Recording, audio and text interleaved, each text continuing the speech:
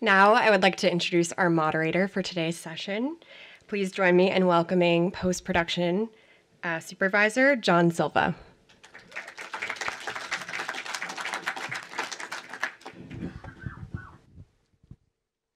This can come off now, right? Thank you for that. And how about that video? Thank you to the PGA for that as well. I'd like to introduce our panelists for today. First, we have Amanda Beggs, whose credits include Lady Bird and Finding Ohana.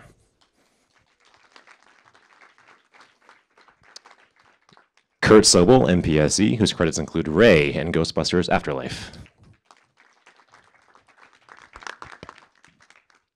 Michael Minkler, whose credits include Chicago and Black Hawk Down. And Brent Finley, whose credits include Ted Lasso and We Crashed. Hi, everyone. There's a quote from Steven Spielberg in the video that we just watched that we allow audiences to see with our ears. I'm just kind of curious for the panel, what are some things that you heard at some point along the way that inspired you to pursue this wonderful world of sound and music? We going in order? Sure. I guess for me, it actually wasn't so much because I'm a production sound mixer. So so much of what you hear, obviously, is so many different hands that have created the final product. The production sound mixer is just simply one of them. But for me, growing up, my parents always made us stay through the credits, and it was just the recognition of seeing some of the same names over and over again on some of my favorite films, and just beginning to realize like that. Those to me became the sort of benchmark of where I wanted to see myself and. Luckily, a lot of those names that I was looking at are now mentors, which is really incredible. But for me, it was the people, it was the production sound mixers whose names I would just see over and over again and be like, how do you get to be there? So for me, it was the people. For me, I thought about this question. I feel very fortunate to have grown up in a suburb of Detroit that was very musical and film-centric, my family as well. We spent every weekend at the movies. When I was younger, I remember my mother dropping my brother and I off for a Saturday matinee around noon and not picking us up till dinner, and us going from theater to watch a movie. My high school, every dance, there were players, members, students above me in the upper grades, like Don Was, who's a record producer, and Doug Feiger from the Knack. They were 1 or 2 years older than me. My entire elementary school, junior high, and high school was filled with music and Motown and the Beatles, and the name Jerry Goldsmith and John Barry and Henry Mancini.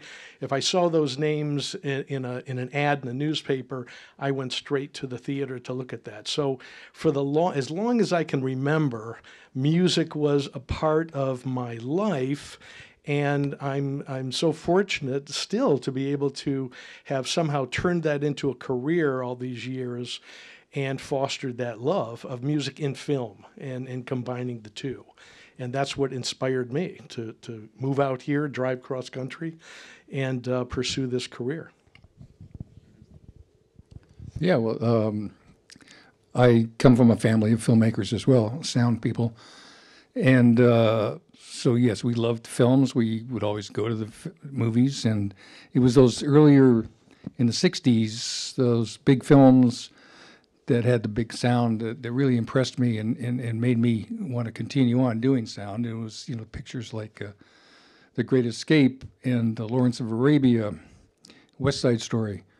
Those things, blew my mind as a young man. And so I knew, it was without question, I knew what I was going to be doing by the time I was 12 years old. And I started working full-time when I was 17, and I haven't stopped. So I found what I wanted to do.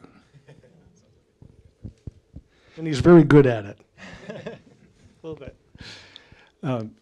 Yeah, I think some inspirations that turned me on to the world of sound, I would have to say 2001: Space Odyssey. And if anything, that was an exploration of the absence of sound and what being alone with the environment around you can be just as powerful storytelling as wall-to-wall sound in some big event. So 2001: Space Odyssey, then probably Close Encounters of the Third Kind, the original The Right Stuff movie, Days of Thunder. As I was getting older, blew my mind. The sound of Days of Thunder I thought was awesome. So, and then on to Saving Private Ryan was just cracked it open for me. And that was about the beginning of my career in doing something with sound purposefully, as opposed to just being a hobby up to that point. And so that really kind of kicked things off. It was amazing. So, Very cool. Thanks for that. I'm curious if you could talk about preparation for a project when you start to think about joining a project, when you actually do engage with the filmmakers. You have so many relationships that you have to cultivate over the course of a piece. You have the director, you have the editor, the composer, the producers, the studio. When do those relationships ideally begin for you, and how do you kind of use those relationships to your advantage to create the optimal end product? Well, Anyone? I think we have to start with getting involved with the film as soon as possible. I think anyone will tell you that. We have a production mixer here. She wants to be involved. She wants to see the script and know where they're going to shoot and what the problems are. She's got to solve the problems before she gets to the set. Television re-recording mixer, he's got all this stuff coming down the pike at rapid speed. He's got to have the right tools and the time to do what he needs. And the music, Curt, I'm sure you have things to say about this, but the music preparation can start in pre-production, right? Absolutely, certainly with a musical, and I work on a lot of musicals through the years, and it's great when I'm able to come on during the recording of the pre-records, work in the studio with the musicians and the director to make sure that the script is covered and that everything is what we need to shoot to, which is crucial, of course. And without that presence, then something could be missed. And in the case of Ray, for instance, there were many scenes in the script that needed to be re-recorded because they didn't exist. Stops and starts of certain songs that we did directly with Ray and a select group of musicians that he wanted to work with. Otherwise, we couldn't have shot certain scenes in that movie. And as a music editor, I was there the entire time working with him in the studio and visits from Jamie Foxx to make sure that we got what we needed. So coming on early on a musical is critical, of course, as a music editor in any kind of musical that you're going to do. And a typical dramatic film, I love coming on near the end of the shoot. And there are certain directors that I work with who bring me on that early, whether it was Ivan Reitman or Taylor Hackford or even Michael Mann calling me months before post starts to say, I want to send you a scene, find some temp music for me that I can help cut to. And coming on early in those situations is of great value as well, because you're helping to lay the foundation for what the direction might become for the director and the editor in terms of who you want to choose as a composer. I mean, it's interesting. I've been brought on some projects 6 months in advance before principal photography. I start having initial calls with producers or director letting me know that there's a project coming down the pipeline, and then other times it's been 3 weeks before principal photography starts shooting. So it depends, but the earliest I can get the script is ideal, because that, like you were saying, Mike, is that script is really going to inform a lot of my prep, because even if I get to go on scouts or get to have conversations with all the different department heads, a lot of the times there's the movie that they're planning on shooting, there's the movie they actually shoot, and then the movie that gets edited.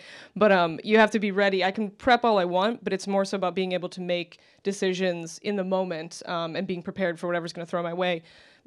Did a movie in which, had a conversation with the director and producers in advance and was told very explicitly, while scenes took place next to water, our cast would never get fully wet. Fantastic. That cast was soaking wet every single scene near the water. So the plan that I had brought was not the plan that would work, so I just had to pivot and come up with something that would work, and, just on the fly in a foreign country without a lot of, access to things we have access here. But that's what it is it's you can prep as much as you want for my particular job, but it's about bringing more than bringing everything but the kitchen sink and being prepared or being able to make something or just get creative with solutions, because prep really only takes you so far when it comes to being on set and production.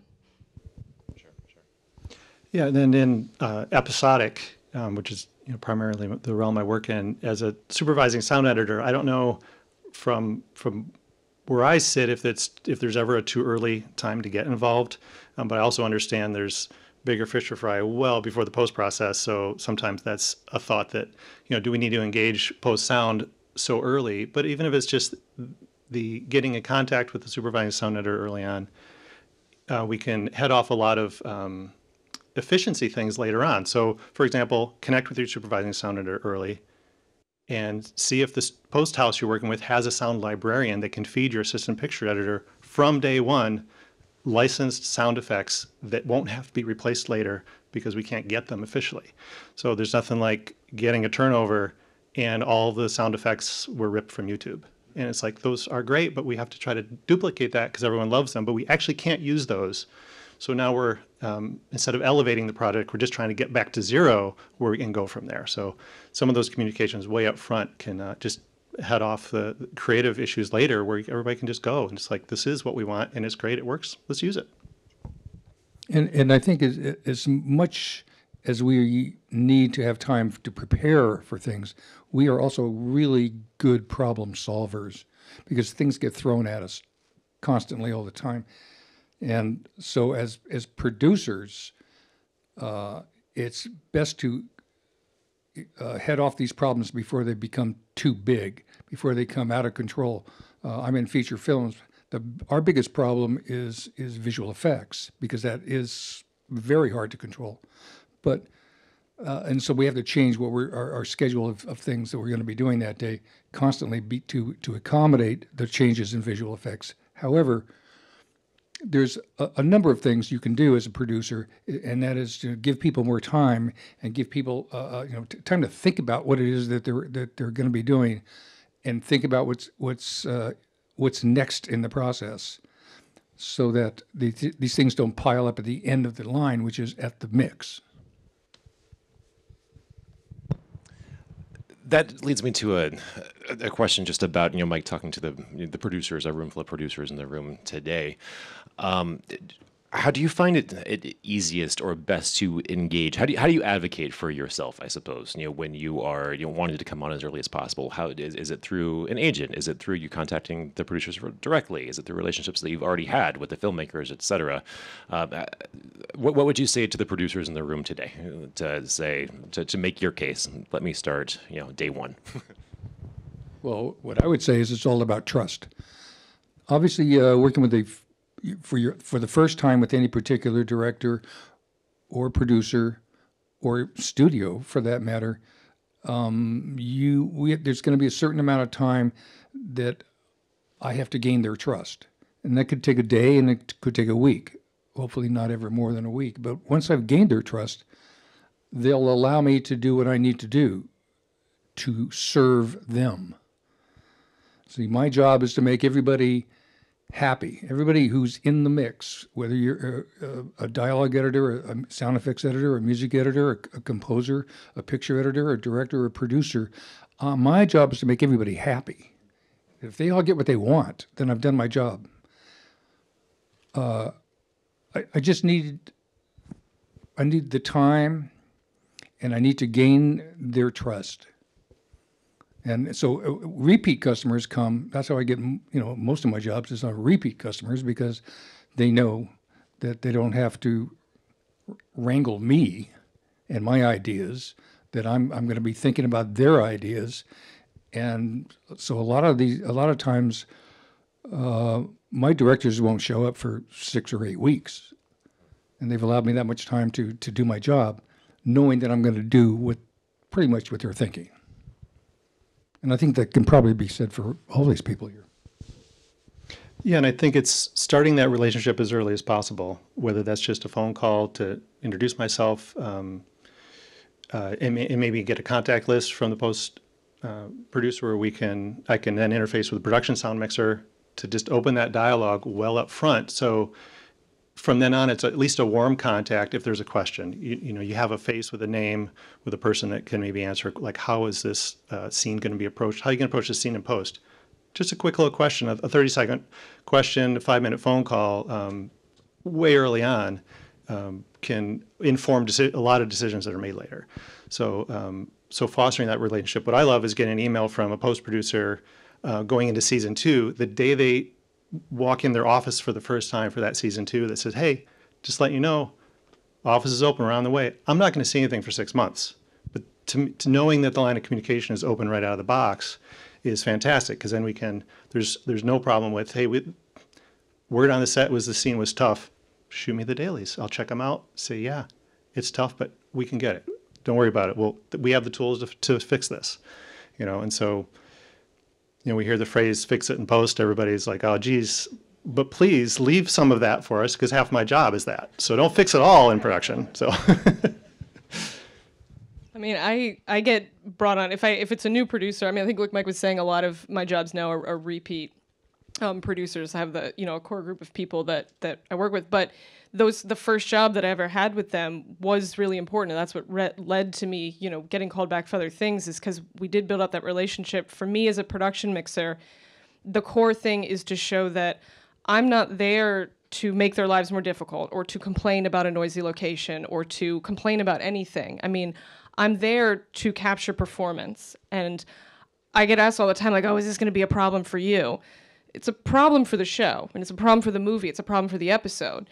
My job is to fix it as much as possible, but I'm there to serve the director, there to serve the project as a whole. And I think when I can manage to sell that, when I can convince producers that's what my goal is. It's not to be a troublemaker, but this is going to help you out. You are going to be grateful that we took the 5 minutes. You're going to be grateful that we moved from this corner of the room over to this corner of the room, away from the air conditioning unit. That's going to help serve you. And once I manage to build that level of trust, that they realize I'm not there just to be, the complaining, crabby sound mixer. I'm there because this is for your benefit. And I've been lucky enough to build that relationship with certain producers, and they know that if I come to them with a concern, it's not just because I want to be a problem. It's because I want to solve their problem that they just weren't aware of yet. So that's key. That's what leads to the repeat jobs, is that building of trust. And it has to happen. I mean, over the course of whether it's the whole movie or the course of the whole season, but hopefully by the end of it, I've convinced them that if I'm raising my hand and coming to you with a concern, it's not to make me happy. It's because it's going to make you happy. I could dovetail on the end of that. On the backside of that as a solution, it's heartbreaking to be in ADR and see a performance that the director loves, the actor poured some emotion, they tapped into something in their life that allowed them to get this performance, and we're ADRing it for technical reasons, and the blood goes out of their face, and it's like, I'm going to do everything I can to save production. This is a safety.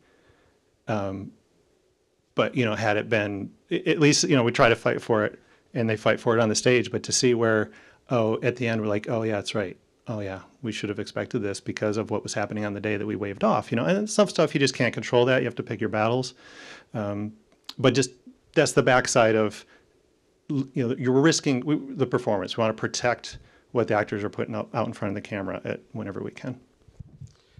The other thing I'd like to add is to emphasize two of the things that were brought up, is that for me, in terms of dealing with the music and the directors and producers that I work with and editors, it's to fulfill their vision. And I think someone alluded to that. I have no ego about what I'm delivering, the ideas that I have, whether they're good or bad. I'm there and they're hiring me because we've either worked together before and they know what to expect. And it could be outside of what they're thinking or something more traditional, but they're depending on me to come up with something that is of value either way. And I like that. I like that not everything I'm presenting is immediately accepted, because that's not why I'm there to do my job. I'm there to figure out what is best for them to achieve their vision of what they're thinking they want. And that's a discovery process. And that, for me, is the most exciting. To be in a room, I'm thinking offhand of the Way Back that I did 2 years ago before Ghostbusters, where we had 24 music meetings dealing only with the score and picture changes. And, with 4 people in the room, the director, the editor, the composer, myself, pretty much on a weekly basis, going through demos and directions and how something should be edited, both pictorially as well as with the demos that were coming in. And it's just something that continues to excite me, those kinds of relationships. And the producers are there to support that process, and they have, and that's when it seems to be the most successful too. When you know who is in charge and who you're working for, and who's driving the final decisions. And then amongst themselves, they can decide if that's really what they want to do. But to have that initial relationship with those people is critical for what I'm doing in order to be successful for them.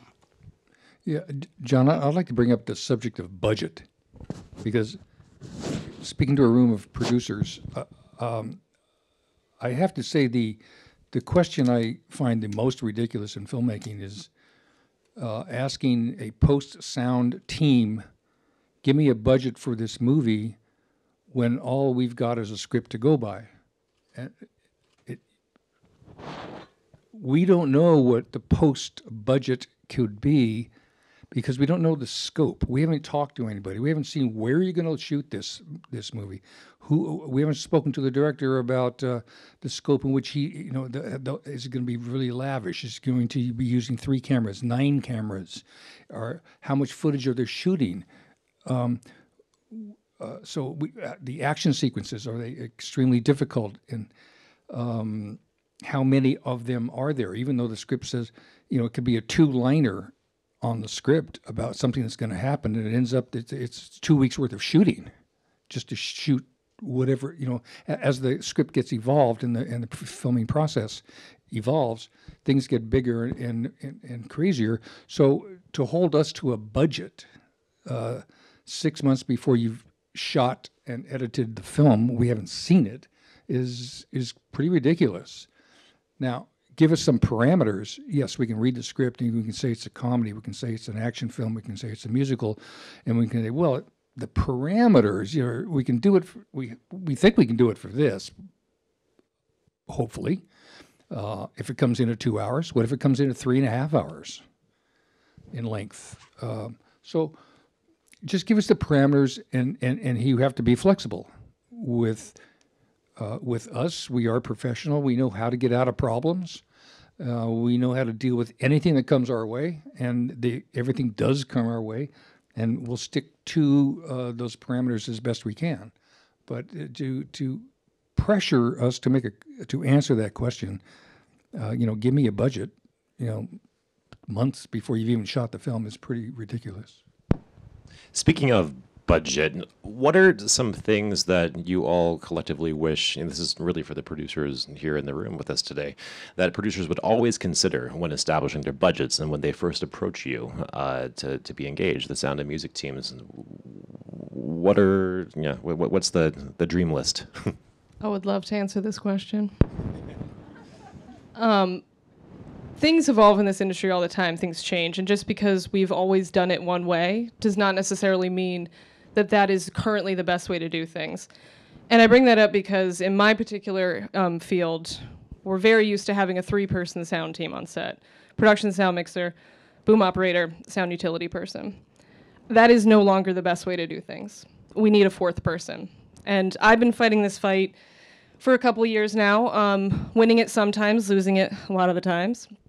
But it really just needs to be established that based on how we shoot things now, we need a 4th person because the workload has increased. We need a person whose sole job it is to focus on wiring up talent, because that is a full-time job. You want them to go to base camp and wire? We need a 4th person. I mean, you want to wire on every single cast member, 14 people, because we're shooting with 3 cameras to make our day? We need a 4th person. So that to me it's the makeup of the department. And it's a really hard fight because I get it, because everyone looks at it and go, but 3 has worked for so long. Why do you need a 4th? Our last guy didn't need a 4th. Your last guy did need a 4th, he just didn't ask you for it. Because I guarantee you that you would work so much more efficiently, you would get such a better product out of it. And the money to be spent, I mean, I'd rather that these guys have more money to work on the creative side of things than to bother with cleaning up, the fact that, we had a scratchy lav because I didn't have someone who could get in and fix it, or ADR something because we couldn't have 3 booms in the air like we needed to cover the scene. So to me, I'd rather the better money be spent for them if a little bit more money can be spent up front in production. 4th person. Yeah, and part of that is in post getting the dailies and seeing all the breakdowns of the mics. When I see Boom 2, I'm like, oh, this is gonna be nice. That person wired up 14 people and then jumped in and boomed a 30-minute long continuous take, and had to figure out their shadows and figure out where to stand with no time at all. It's gets to be inhumane sometimes on certain shows, the work that we give to that sound utility person. It's why it needs to be 2 people. Oh, so when I say Boom 2, it doesn't mean there was a 4th person. Nope. Oh. That's the 3rd person doing 2 jobs. Gotcha. But thank you anyway. Well, I think the same can be said for the age of computers. You know, I am old enough to have worked on film, and when we switched, well, there was never a switch to digital. It was about a 15-year slow process that was miserable. But the thing that started, the conversation that started was, now that we're digital, we can do it faster. You can cut picture faster, wrong. And you can cut sound faster, wrong. But because you can cut picture faster, just meant that the directors can make more decisions. And they will make 5 times more decisions than they had to when they were on film, because they can. And the same thing goes for sound. There's so much you can do with digital editing and digital mixing. It's not faster. It's because you can do so much more, it takes 5 times longer. Yet our budgets keep shrinking, and the manpower is cut. We used to have 5-man crews. Now we're down to 2-man crews. It's the same type of thing. It's like it's not easier. We can do a single task faster, but the overall, it just means there's more time to make more decisions. That's what I was going to say, but he said it much more eloquently.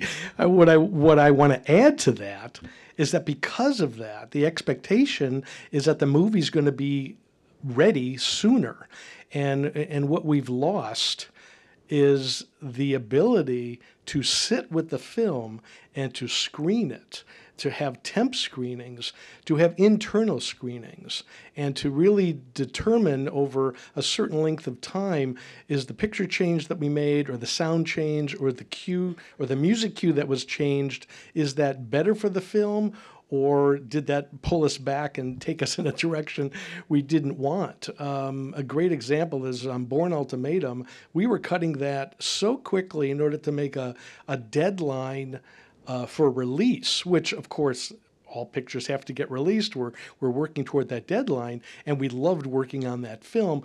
We never had time to screen it for an audience, but we would have internal screenings, and we would go down to that room at Ocean and PCH, I forget the name of that screening room, Ocean's screening room, maybe. Ocean Avenue screening room.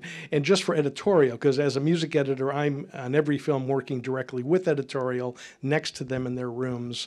Sound effects is usually off in other offices, and we're there looking at it for ourselves just to be able to determine, is this working or not? And we never had an opportunity to show that to an audience ahead of time. Fortunately, it didn't, wreak havoc for acceptance by the audience, and ended up being a popular film. But we were under a crunch of having to make these quick changes and still make the release date, and not being able to sit with the film. When I was on Heat, we would screen that movie, which was like a 3-hour movie, every second or third day at 7 a.m. in the morning. That's the start of our day, just internally, for us to see if whatever changes, which were massive, we were doing, were working for him.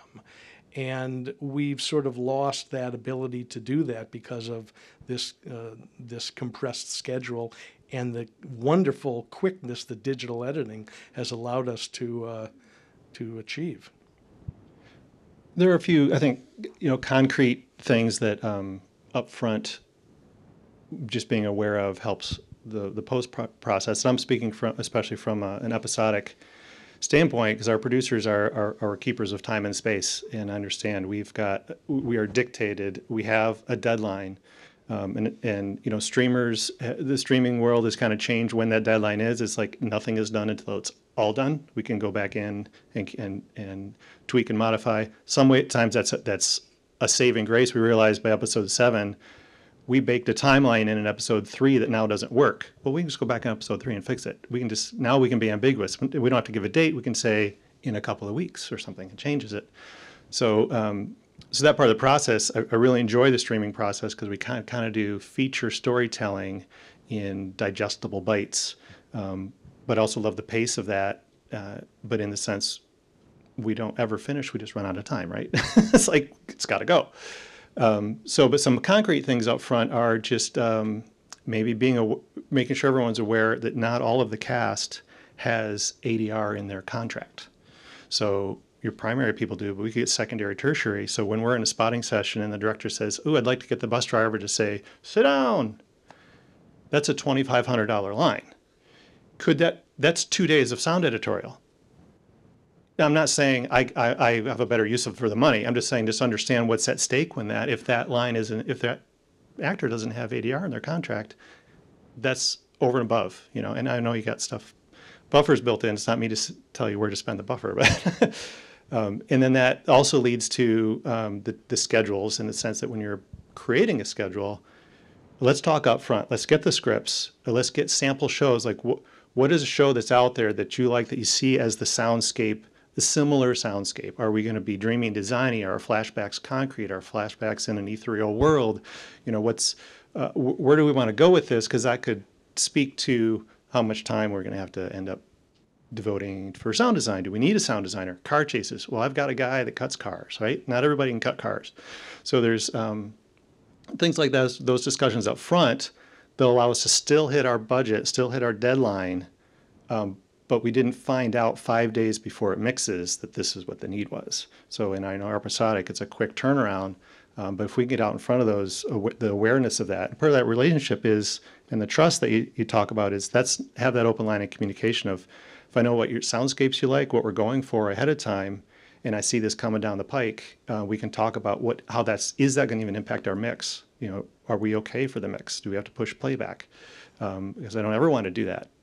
So if we can back time it, so when you're making your schedules,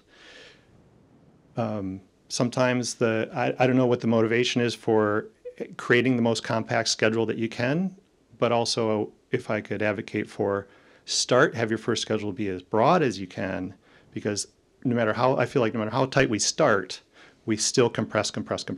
So if we give it a place to go, we still land in a manageable spot by the time we have to deliver. So, Yeah, absolutely. Thank you for that. And I'm glad that you mentioned the notion of an ADR line costing $2,500. And I think that, collectively, kind of a message that is being relayed very directly here is that it really does start, with the producers, from moment one with pen to paper on a budget. And a lot of choices have to be made, of course, when, crafting the sound and music budgets. But it doesn't mean that sound, just because, aside from production sound, of course, it comes at the end of the process, that it should. It should never be an afterthought, because every choice that is made on set does impact the entirety of the shoot and of the post-process and of the eventual distribution. So producers in the room, listen to them. It'll make your lives so much easier along the way, of course, too. And speaking of our producers in the room, I'm kind of curious. We have producers of all levels. People who have done their first feature films or many feature films, or people who are just starting out, trying to figure out the landscape of the producing world. Do you have any advice for our more junior or aspiring producers on how to find and build these sound crews? Because so much of the sound team, you spend the time in the shadows, and like you're in a dark office, we never see you. And I post supervisor, I never see the sound team except for when we're on the mix stage. How do they find you? How do they find people who are also starting to build a career as phenomenal as yours all have been? Any advice? What's the question? What would you again? tell an aspiring producer? What would in we the room? tell? Yeah. How do they find a great production sound mixer? How do they find a great music supervisor, sound editor, supervising editor, mixer? Where are you? I think the biggest advice I can give is to be open about your degree of experience. It's the best conversation in the world, starting from understanding what the person we're talking to understands already. And if we make assumptions, we could be missing foundational things up front. to help the conversation, to drive that. I might not be the fit for your show, and let's talk about that and why that is. And I have a lot of cohorts that I can recommend that might be the fit. So not, it's like a dentist. There are fantastic dentists out there, but not every dentist is for every patient. So same thing goes. I've always had a vision in my head that most of my jobs came from cocktail parties. That it was one producer talking to another producer. If not a cocktail party, something similar. It was like, who did you use on your last show? I really liked that show that you did, whether it's a television show or a feature film. Who are you using on this and who are you using on that? And I think it's our reputation that gets us jobs. So it's a building our reputation, just kind of like any industry. And then they start to trust us. I'm not sure I can add anything to that other than the networking aspect of it. Definitely, ask people that you trust, that you've worked with, as to who they might recommend for your project. And I get a variety of calls from any number of different kinds of films, different budgets. And just because I like the process, I work on anything at any time. It doesn't have to be some big Hollywood production for me to be excited about something. So don't think that someone who might have achieved a certain amount of credits wouldn't be interested in still working on what you have in hand. There's a variety of reasons why at least I accept certain films. It's not always, for me, it's not always about the money. So.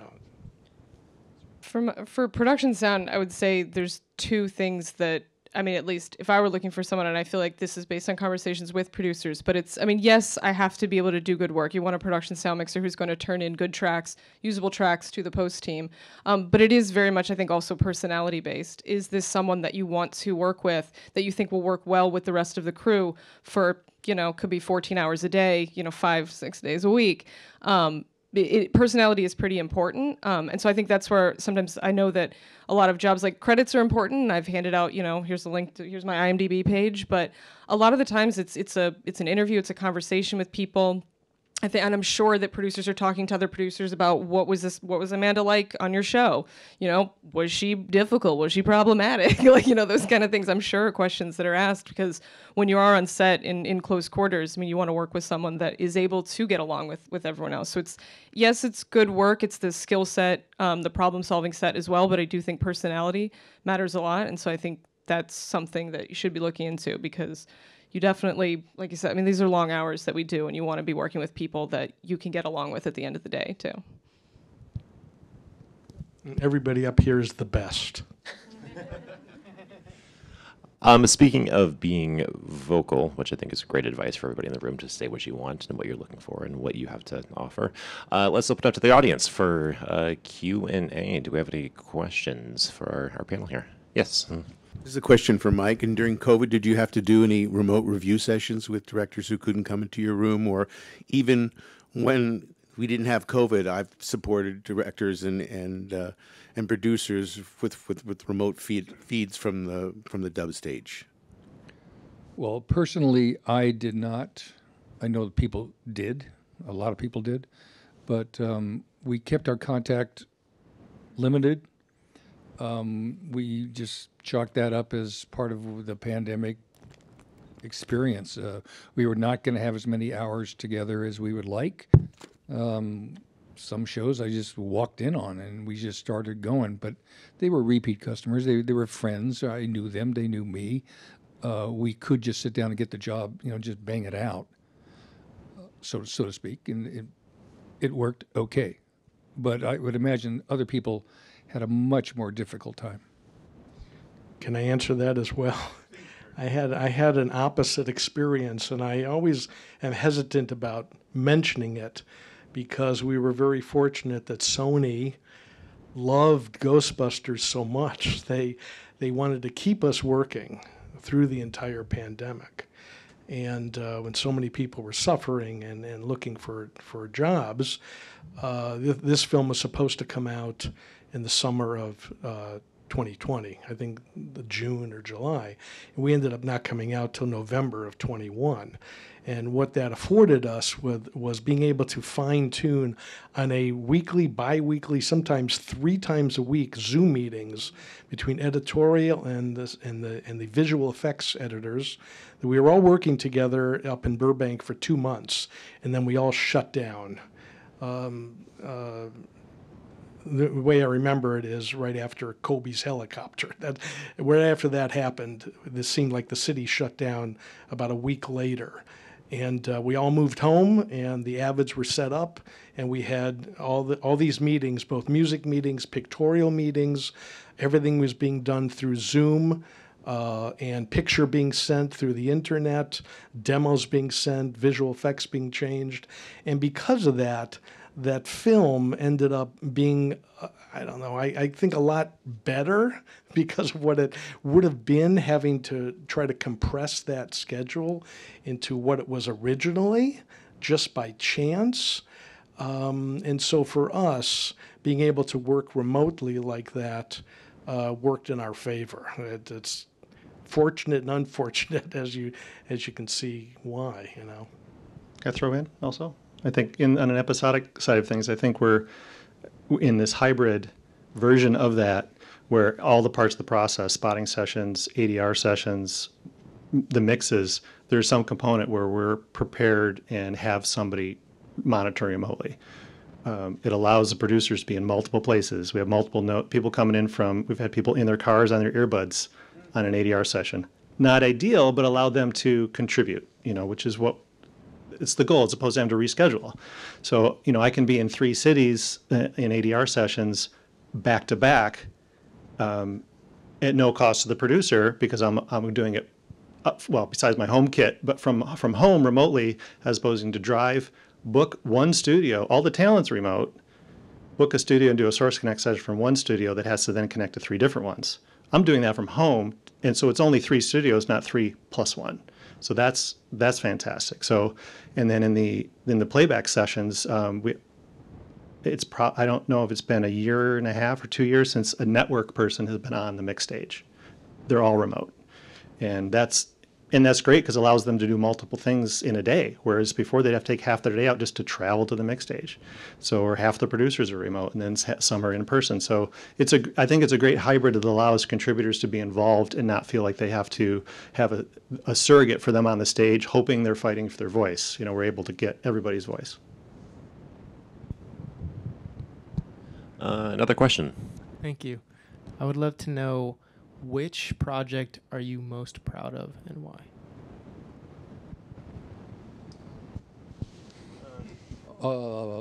I can say Black Hawk Down because the picture was not supposed to come out until June of 2002, and in 2001 in September, early September, we viewed the film with the entire production staff.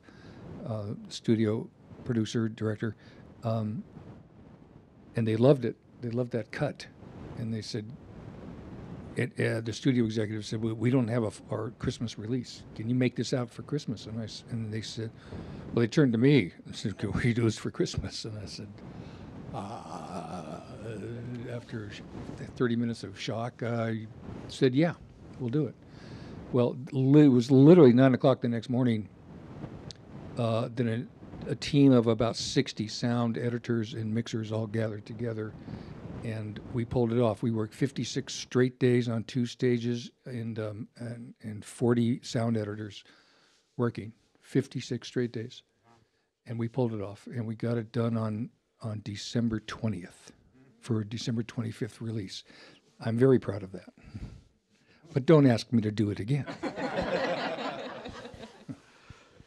And I would say for me, because it's not like what's your favorite film, which is a different answer, for me it has to be Ray, because that was a situation where I had been working with the director for many years and a relationship had been established. We started on Officer and a Gentleman, and by the time Ray came about, it was second nature between the two of us. And for him to give me the opportunity to work with Ray Charles and Jamie Foxx, and being there to be able to resolve issues for him on the set, like after 2 weeks of shooting, we need a new production sound mixer. It wasn't quite working out. It was not me. I would say, where were you? This Friday night, find me a new sound mixer by Monday morning. Okay, and making calls to some dubbing mixers that I respect. I did not call Mike. I don't know why I didn't call him, but I called some others, and I got the name of Steve Cantamesa. Called him. He had just finished a film, miraculously. Got on a plane, and he and his crew were there Monday morning. Being able to resolve issues like that on the set for the director and see through it all the way through post, and see our sound mixers win an Oscar for their role. Scott Milan and I working in depth together on the stage to deliver the sound that we thought Taylor would want, and accepted, and he loved. So for me, Ray is probably the one I'm most proud of, and that I'll look back on. I'm so happy I had that experience. I think same thing. There's a lot of favorite projects too, but I know for sure one that I'm definitely proud of, specifically just because of the parameters of it were, tricky, was Lady Bird.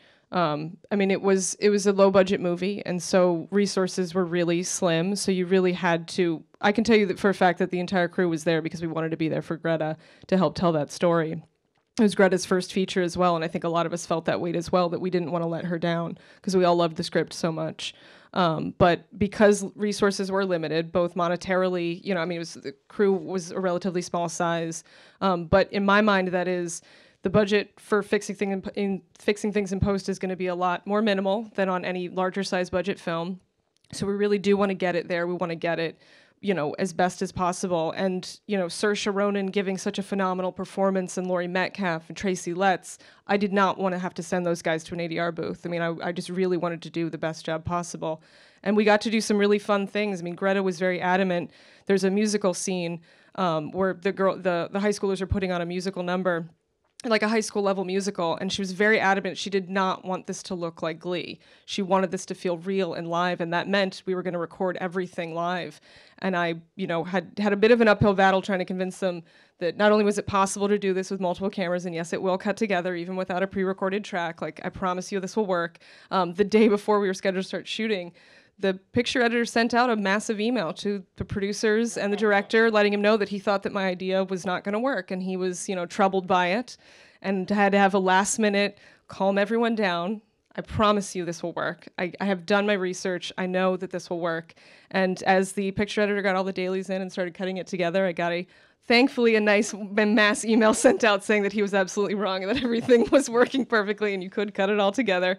But that was great to get to watch that and know that it was all live and real, and that's what the director wanted. We didn't have to compromise simply because of budgetary constraints or manpower restraints or any of that we were able to pull it off.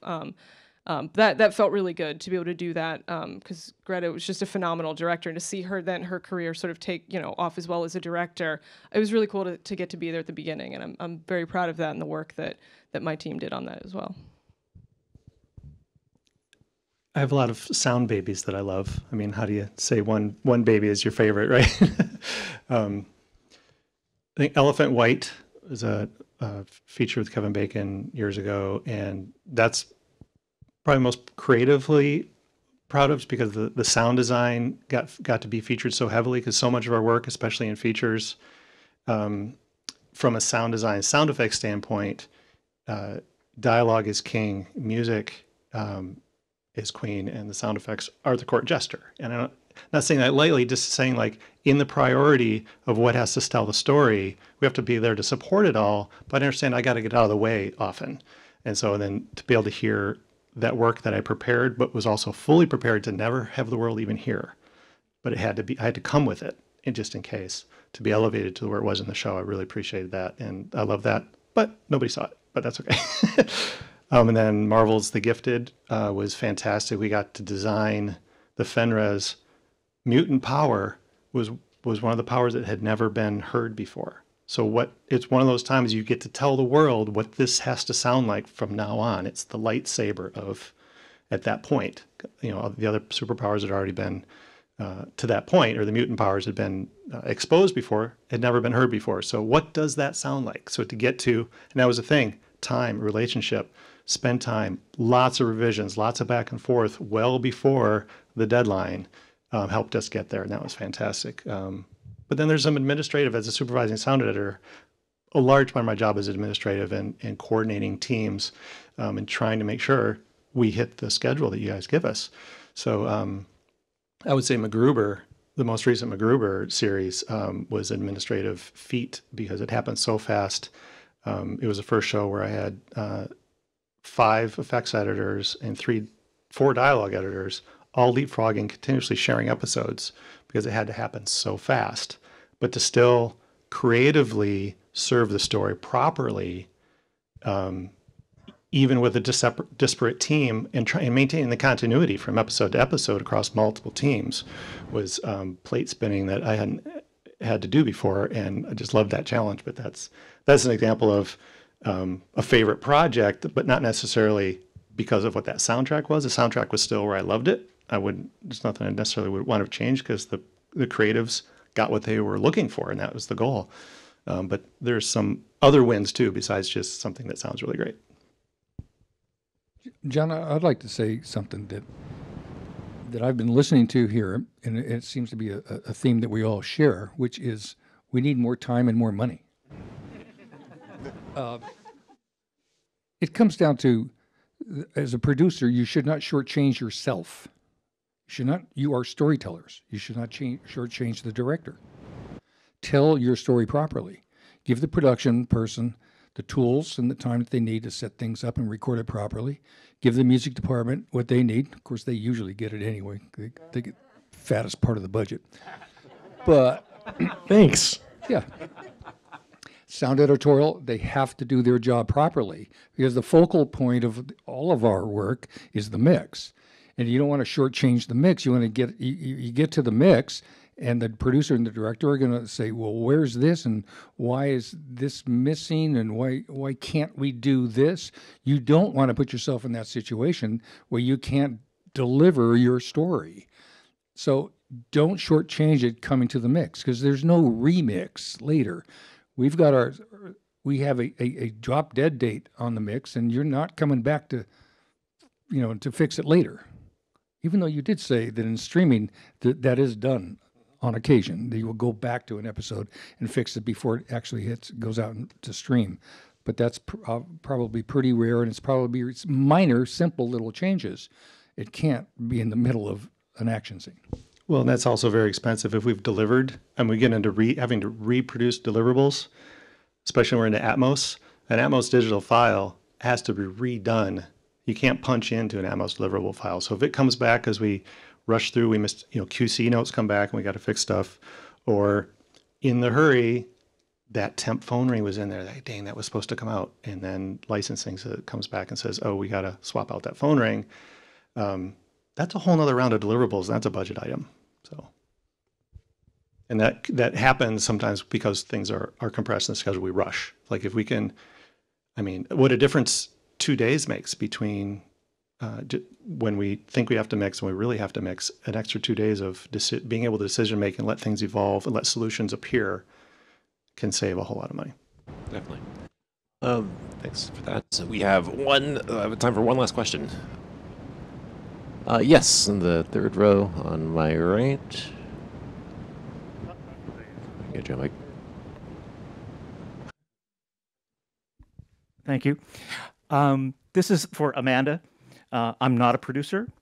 I'm a supervising sound editor, and I think Brent will kind of back me up on this question. With the prevalence over the past 20 years of increased RF signals that interfere with the analog radio mics, including the radio booms, which I really hate radio booms, but this is a different question. Would you advocate to producers that they put in their budget the ability to upgrade to digital radio mics? I wouldn't, simply because a sound mixer's kit, I mean, it's something that they've put together themselves. They're using equipment that they feel comfortable with. I mean, the cart that I've built is I was talking to earlier to Mike about this, but it's a bespoke cart that I have put together that I know every piece of it intimately. And so to have a producer dictate to me what type of equipment to use, I can tell you that most production sound mixers are going to laugh in that producer's face. I mean, but I understand what you're saying. To me, the greater concern is, and I can tell you that most production sound mixers are very concerned with what you're talking about. RF issues, wireless issues are not only they've been around for a while, and they're not getting better, they're getting worse. And so it's about staying on top of that, because I don't want to turn in tracks that are unusable due to wireless issues. What that means, though, is that a lot of production sound mixers out there are investing heavily in the latest and greatest technology, things that will keep us, able to work on set, to use the wireless equipment that best serves the environment, to have it sound good. I mean, I can tell you that just personally, I just upgraded all of my wireless about 6 months ago, and that was a pretty hefty chunk of money. So the issue to me is that when I get on a show and I have a producer tell me we have X amount for your equipment rental, and that X amount is the same amount that production sound mixers have been getting for the past decade on shows, there's no accounting for the fact that we're all upgrading our kits constantly. We are constantly adding to it. I mean, I'm not going to drop numbers, but I could own a very nice house in Los Angeles with the sound equipment with what I've spent on my sound equipment. And so it's that understanding, I think, from producer standpoint of, if you give more money to your production sound mixer to cover that, like, that's covering the cost of all of those upgrades, of the upkeep, of staying abreast of technology. So it's not so much about dictating specifics, you have to use this, but trusting that you've hired a production sound mixer who, trust me, has already thought of that. We've already invested. We've already upgraded. I mean, the system that I bought now, God, I wish I bought it a year ago. I mean, it's working so much better than the stuff I've been using before. We don't have the issues that you're describing. It's allowing us to use a wireless boom that is a viable, usable track, and not having interference with the radio mics. But that, to me, is the bigger thing, is that looking at your budget for sound equipment and understanding what actually makes sense for what they're actually putting into it. I mean, I understand, Panavision gives discount, the camera houses all give discounts too, but at the end of the day, you know what it costs to rent an Alexa package with a certain lens pack. Like, you know what that costs. It feels to me like the numbers for sound equipment have stayed stagnant for a really long time, and there's not an understanding about what we're actually spending to show up on set with the gear that gets the job done. And it would be really nice to sort of have that more of an open dialogue about, like, it's great that you, for the last 5-10 years, that you paid this for sound equipment, but sound equipment costs more money now. So you need to pay more money to get it to show up on set. That to me is the bigger thing. It's not so much dictating brands, but I don't know, any sound mixer worth their salt, they've put together a package, they've put together a cart that they've thought of all of that already. They're using the best top of the line equipment, and that stuff doesn't come cheap, but they've chosen to invest in it because they want to turn in the best tracks possible. Please now pay us for it. Well, and there's a lot of that, my understanding, correct me if I'm wrong too, that the FCC sold off a lot of bandwidth that wireless gear was using. And so the available bandwidth is much more crowded. And I'm sure you have perfectly capable top of the line wireless gear that's actually illegal to use because of what the FCC did. So you have to upgrade. Yeah. It's not a lot of equipment a few years ago when T-Mobile bought that band of the spectrum, a lot of people owned, we're talking hundreds of thousands of dollars worth of gear that became completely illegal in the United States. All of that then had to be replaced out of the pocket of the production sound mixer. So that's when we say, when we go to you, they go, oh, well, we've got $1,800 a week for your sound package. And we're like, oh, okay. You get one radio mic. I mean, that's literally what it has to be. I mean, it's capitalism, right? You get what you pay for. And I'm just asking for an honest conversation about what do things actually cost, and can we actually start to pay people for what they've invested? Because I guarantee you will see dividends. You will absolutely have less of issues on set if the production sound mixers are able to invest in the correct gear. Yeah. Yeah. So it's not just simple of can't you use the old gear that's paid for. You actually can't.